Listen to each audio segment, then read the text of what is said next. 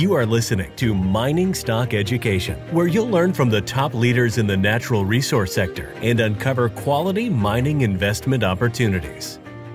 We're incredibly proud to have achieved that. Yesterday's news release was a major milestone and something that we've been working on for really years. And to be able to get over that global envelope of 104 million tons at 0.85% copper equivalent, which equates to nearly 2 billion pounds of copper in the ground, pit constrained, high confidence ounces. This is not an inferred resource. This is 82% measured and indicated, which certainly exceeded our expectations. Welcome back to Mining Stock Education. I'm your host, Bill Powers. And in today's episode, we're going to be getting an update from Stewart. He is the CEO of QC Copper and Gold, one of our sponsors.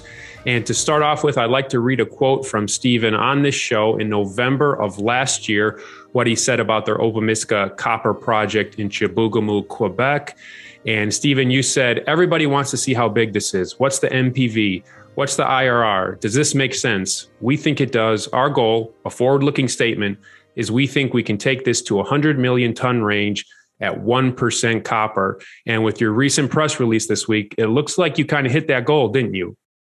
Yeah, I think we did, Bill. Thank you. And, we're incredibly proud to have achieved that. Yesterday's news release was a major milestone and something that we've been working on for really years. And to be able to get over that global envelope of 104 million tons at 0.85% copper equivalent, which equates to nearly 2 billion pounds of copper in the ground, pit constrained, high confidence ounces. This is not an inferred resource. This is 82% measured and indicated, which certainly exceeded our expectations. So, we're over the moon. That's over $8 billion of gross metal value in the ground in the best mining jurisdiction in the world. And you put into this project drill holes yourself, but you also use a lot of historic data from Falconbridge. Can you talk to us about why we as investors can trust this data?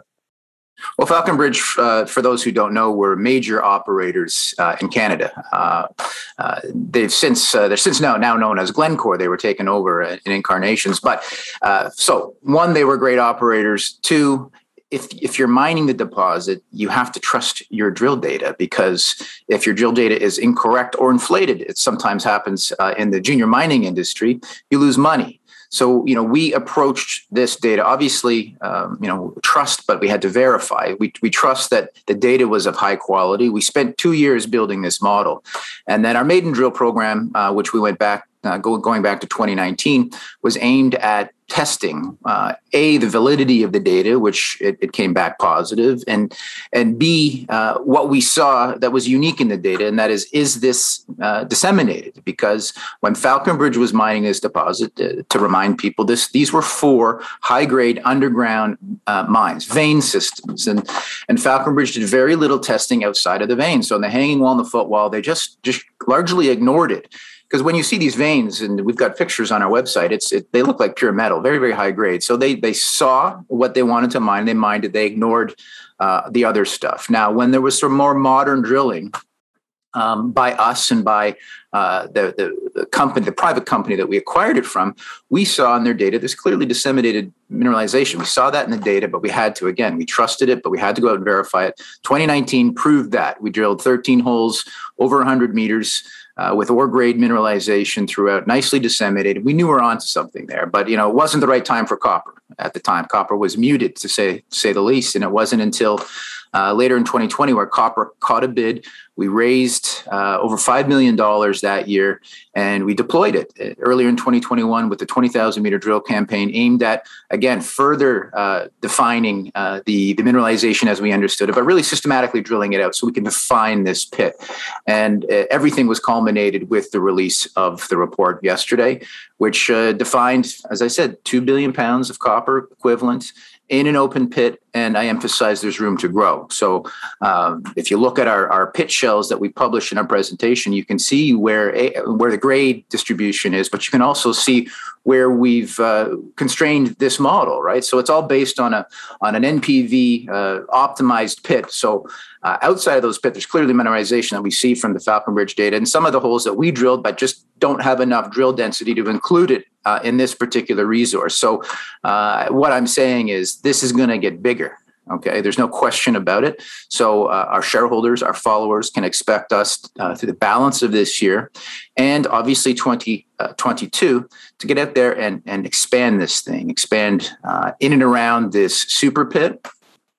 As well, we haven't even touched our third and fourth mine on the Opemiska, what was known as the Opemiska under Falconbridge, which is the Robitaille, which is another copper-rich, high-grade underground mine. We haven't put a hole into it. And then there's the Cooke, which was a gold-rich, 5 gram per ton gold deposit that has a nice copper credit. And then, of course, we've acquired earlier this year our Roger project, which is 17 million tons at 1 gram per ton gold. So a similar style deposit, 15 kilometers away by rail, directly on the rail, that we view as a satellite deposit. So we've got 4 areas of growth: the pit itself, the Cooke, the Robitaille, and the Roger. So we've got our work cut out for us. We know we have high confidence in what the mineralization looks like, but we just got to repeat the same exercise we've done on the Opemiska on these other 3.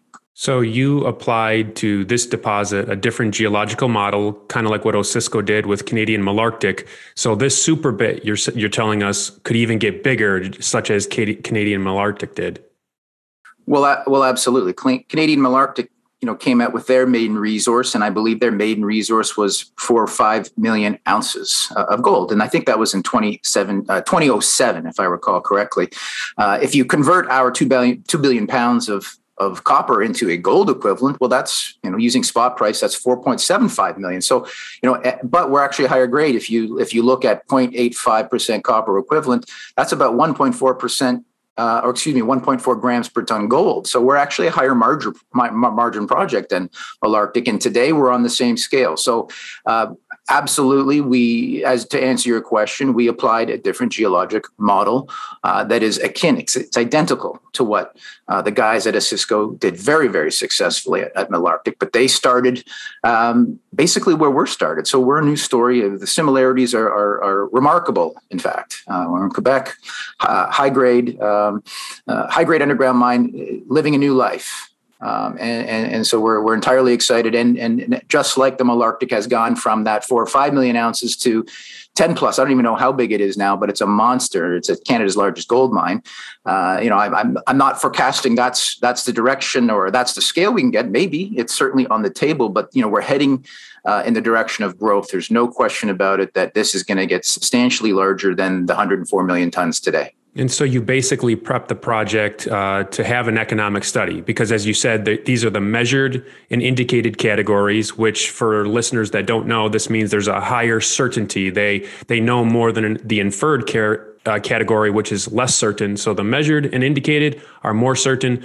The pit constrained makes it even more certain and preps it for an economic study. So talk to us about the next step. You mentioned the exploration potential, but are you also going to be progressing the economic side of the study as you drill more? Well, I think first things first, we're going to focus on getting this larger because we see low-hanging fruit to do that. And that's where we're going to get the best bang for our buck before we start putting economics on something that we know is just going to get bigger. So I think if we put a PEA or pre-feasibility on this resource as it's understood today, I think we're underserving our shareholders because we know it's so much bigger. It just needs some more drilling. So that is going to be where our focus is. So get this as big as we think it's going to be. Then we put the economics on it. And I think, I'm not sure how we're going to handle it, but, because we do have so much measured and indicated today, that allows us to put it into a pre-feasibility study and get reserves. Okay, so that's an added benefit, is that you can't put inferred ounces or pounds into proven and probable category, but measured and indicated can. So we've always been telling the market that we believe that this has the ability to be fast-tracked, not just fast-tracked, but built this cycle.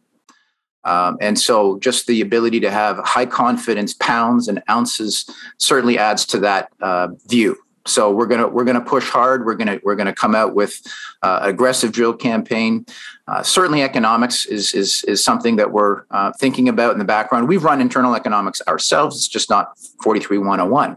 So we have a good deal of confidence in what this asset is today, and certainly what we think it's going to be tomorrow and beyond. Let's talk valuation to peers. If you just throw out the billion plus pounds of copper you have, you're sitting on over 1 million ounces of gold in a great jurisdiction. Your market cap after the press release came out to, I think, like 26, 27 million Canadian. Talk to us about your enterprise value and then also what you have this valuation relative to some peers. So in terms of our enterprise value, we've got about $14 million worth of baseload. So baseload is a company operated by James Sykes, brilliant uranium geologist. We've benefited greatly from that. We did a great corporate deal.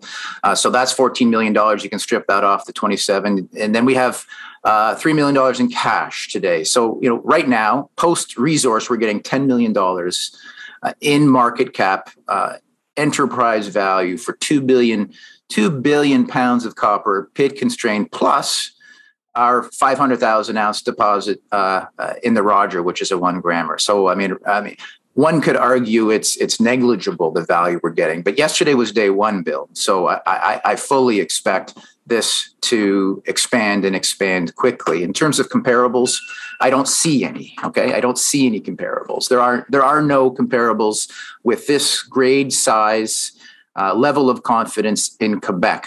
You'd have to go to South America, which has a completely different risk profile, to see any deposits comparable. I think the closest deposits, because copper deposits are so rare, okay, but gold deposits are more or less rare, and so there are deposits which I feel we're more comparable to in the gold space in terms of gross metal value. Because at the end of the day, we're mining money, okay, whether it's copper or gold, we're mining money, and we're looking at margin. And to me, the best comparable is Marathon. Okay, so Marathon's got 6-7 million ounces. They're bigger than us right now. They're a touch higher grade, but they're in the $700-800 million market cap. Okay, so that's a bold statement from a company that's got a $27 million market cap. But when you look at the assets, we're not that far off. And so we're day one. We got a ways to go.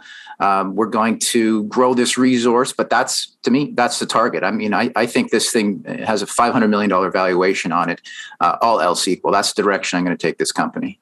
Okay, so Stephen, the OR Group, you've said on this show in the past, you look for assets that are undervalued, that have potential.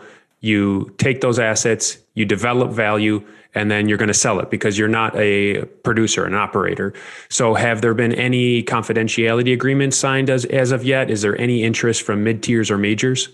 My skill set, my team's skill set, no question, is surrounding finding overlooked opportunities, playing the cycle. It's very, very difficult to find a Voisey's Bay, sort of thing. You do that once in your life if you're lucky. So I don't anticipate being that lucky. So I look for overlooked opportunities, just like the Opemiska, where it was effectively, valueless. But we saw something, and that's what we do. We look for problems we think we can solve.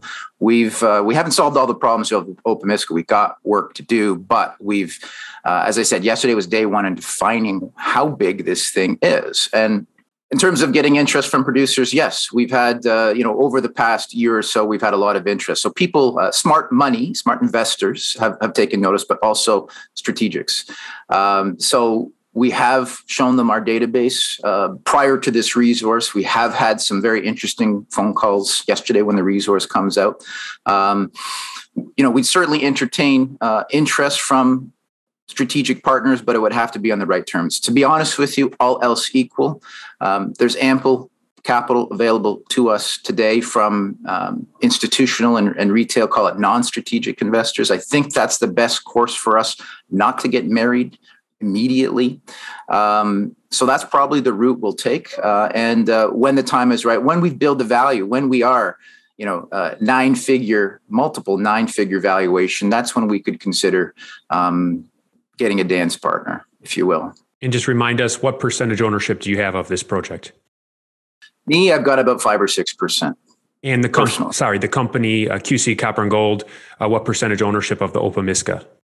Okay, so this is an option agreement, okay, where we have already exceeded our work commitments. Okay, so all we have to do to own 100% of it is write a $1 million check to the vendor, which we have that money in the bank, and issue them some shares and options.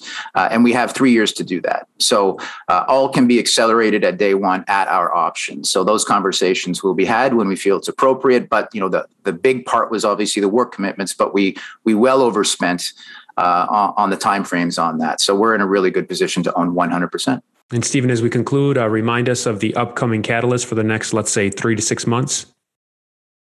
Watch out for some more drilling. We're going to have some more details on our drill program, and then when the time is right, we'll come out with an updated 43-101 resource. Simple as that. How big are we going? How big are we going to get this? That's the question mark in my mind. And how quickly too, right? I think of Gerald Penneton with Detour Lake. He took it from like 1.5 million ounces of gold to like 15 million ounces. Wasn't it in like 2 years or something like that? Well, that's a remarkable growth trajectory. Certainly, let's see how we do in the next 6 months. I mean, that's where I'm thinking. I don't get too far ahead of us. We're going to put a lot of meters into the ground. I mean, that's what it is. Expect a substantive drill program to further delineate and grow this pit, but also give some attention to the other mines. I mean, other producing Falconbridge mines that we have not even poked any holes into. So there's really a lot of opportunity to grow on this project. I'm excited. I really am. All right. To learn more about the company, go to QCCopper.com, trades in Toronto as QCCU, and on the OTC for United States listeners, QCCUF. Stephen, thanks for coming on the show and providing this update. Fantastic, Bill. Thank you very much for having me as always.